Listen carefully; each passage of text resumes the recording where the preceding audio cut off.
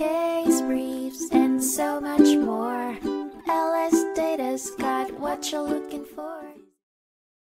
Brown v. Allen, a 1953 Supreme Court case, centered on the assertion that a petitioner must exhaust all available state remedies before challenging a decision in a federal court through habeas corpus proceedings. Moreover, federal courts generally cannot re-examine issues already decided by state courts. The case came about due to various instances of individuals filing habeas corpus petitions. One petitioner claimed their fair adjudication rights were violated.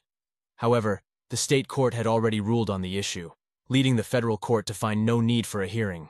In another case, two black petitioners were convicted of murder despite a racially disparate jury. The Supreme Court upheld their conviction but did not address the merits of the case. The court ultimately held that habeas corpus petitions could not raise questions already decided by state courts. Petitioners were required to make a prima facie case and provide facts for relief. Federal courts were not allowed to re-examine cases with detailed state court findings, but they also could not rely on cases lacking detail. Despite each petitioner having exhausted all necessary state procedures before seeking federal intervention, the court denied the writs of habeas corpus.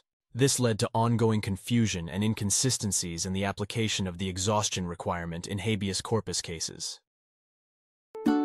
Case briefs, and so much more. LSData's got what you're looking for. Visit lsd.law, elevate your mind. Leave the stress of class.